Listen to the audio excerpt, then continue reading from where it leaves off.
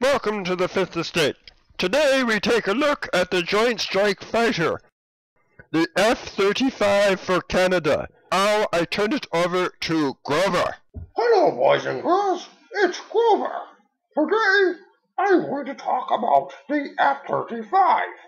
But first, I am going to turn it over to Janice to talk to a man whose name is Pierre Spray. So if the F-35 is not a fine combat plane, what about as support for troops, air support? That's the most laughable of all, because to support troops, you have to be able to get in close, to maneuver, to find really difficult to find camouflage targets, and you have to be able to stay in the vicinity of the troops for 4 to 6 hours. You have to be able to loiter in order to really give them all-day cover when they need it.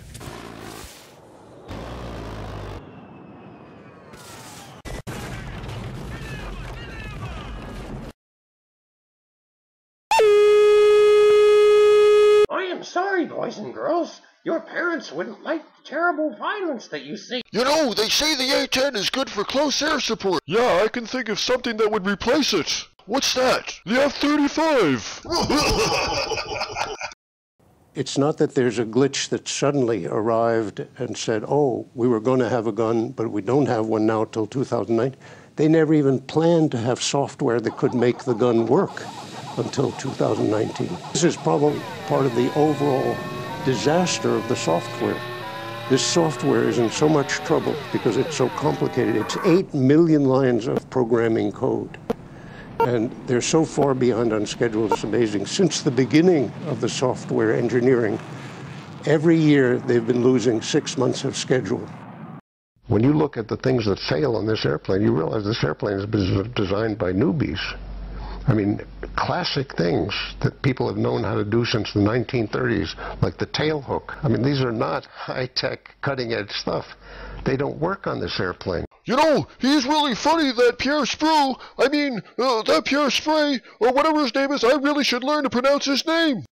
Well, don't bother now. After this embarrassment, he'll probably end up changing it.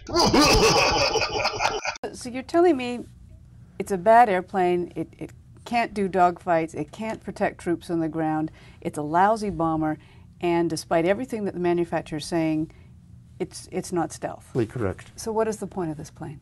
The point is to spend money. That is the mission of the airplane, is for the U.S. Congress to send money to Lockheed. That's the real mission of the airplane.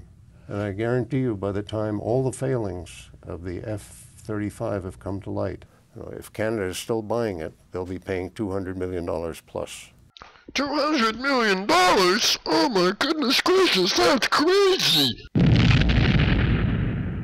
Well, we've certainly had enough with Pierre Spray. I think it's time to turn it over and listen to what David Axe has to say. David, take it away. Blah blah blah blah blah blah blah blah blah blah blah blah blah blah blah blah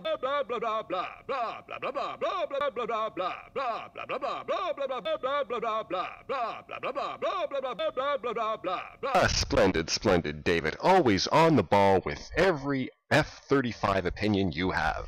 Thank you. And now it's time to turn it over to Don Bacon, another self-appointed F-35 expert, to give us his point of view.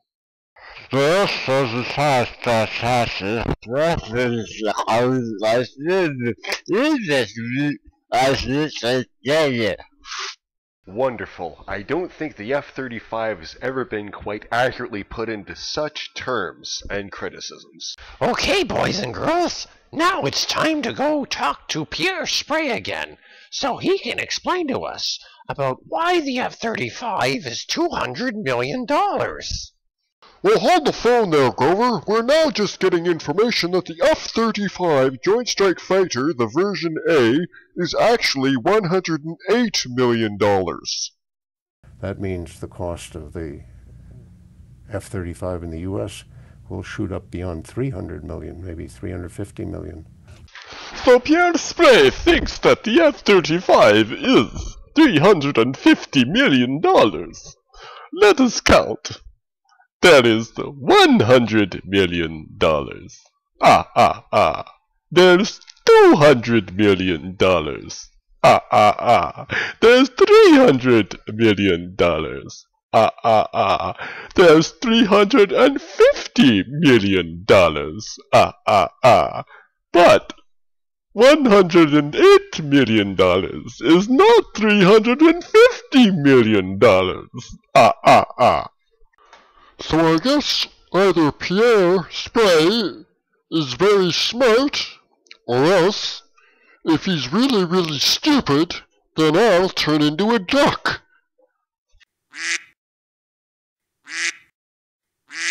Now that's talent! Pierre Spray is gonna tell us that VTOL sucks. I wonder if there's anything else he can tell us.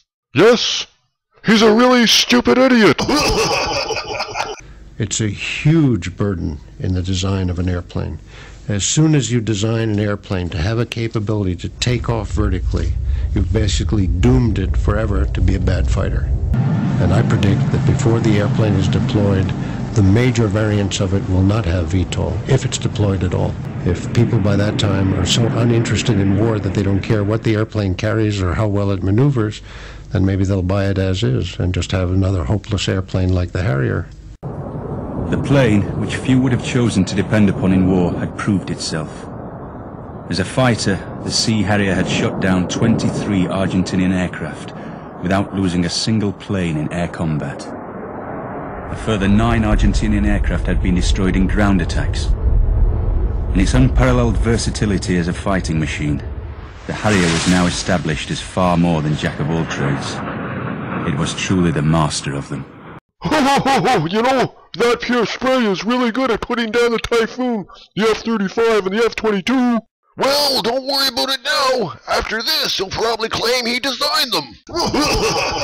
Yet Gates points out that the F-22, designed for air-to-air combat during the Cold War, has yet to carry out a single mission in either Iraq or Afghanistan. If you had an airplane that cost $350 million, I don't think you'd want to put it up in Iraq where a 50 caliber machine gun might shoot it down. Remember, these airplanes are extremely vulnerable, and one rifle hit and the whole thing's on fire. They're very unsurvivable, very unsuited to anything in an air-to-ground environment and trying to attack the ground.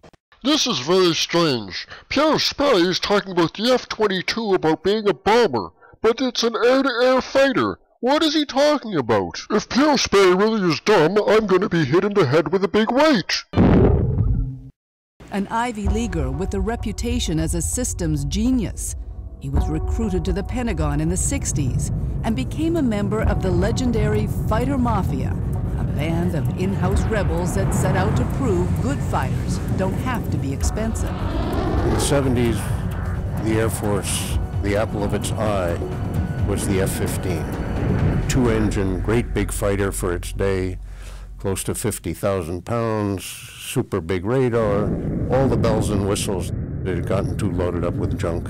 And so we went off and, as kind of bureaucratic guerrillas, and underground started the F-16. Which was, by comparison, what? Which was going to be less than half the size, half the cost, and much hotter. It was going to just wax the F-15. And it did.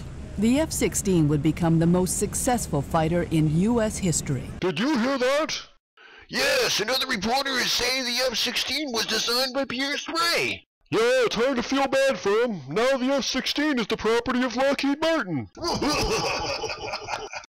This program, the claim is made that Pierre Spray helped design the F-16. The truth is, he was only the lobbyist for lightweight fighter mafia. He simply issued the requirements, as he was advised, for the lightweight fighter programs such as dimensions for speed, X amount of Gs, acceleration. He is not an engineer. As soon as you go to design a multi-mission airplane, you're sunk. As soon as you try to make the airplane do close support, air-to-air, deep interdiction bombing, and to carry a whole long laundry list of technologies as long as my arm, you're sunk. You'll never get a good airplane out of that. You'll get a kludge, that will fail, time and time again. Because of stealth, it's designed really to carry the weapons internally right? You can't hang weapons under the wing and still be invisible to radar. So according to Pierre Sprey, you have the weapons inside so you can remain stealthy, or invisible to radar. Well, the first thing to know about stealth is that it's a scam. You know, it simply doesn't work. I don't understand. He just said that stealth, you put the weapons inside to maintain invisibility, and now he's saying that stealth is a scam. Pierre Sprey just contradicted himself. You know, that Pierre Sprey is so old now, he listens to 8 tracks, and he listens to old records on a turntable. I wonder if he's any good for anything. Oh, yes, he could sit up here with us and make stupid jokes. Thank you very much, boys and girls. That is all we have for you today. Obviously, Pierre Sprey is full of nonsense and doesn't know what he's talking about. Next week, join us for the Fifth Estate. We will look at whether or not it would be better for our members of Parliament to smoke marijuana. Until then, cheerio!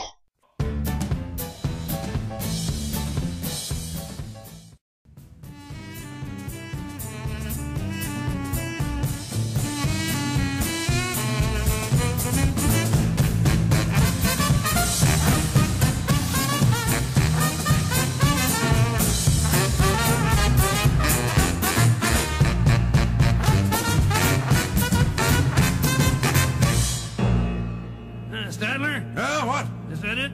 Yes, it's over. How'd you like it? I don't know. I slept through the whole thing. Well, you didn't miss much.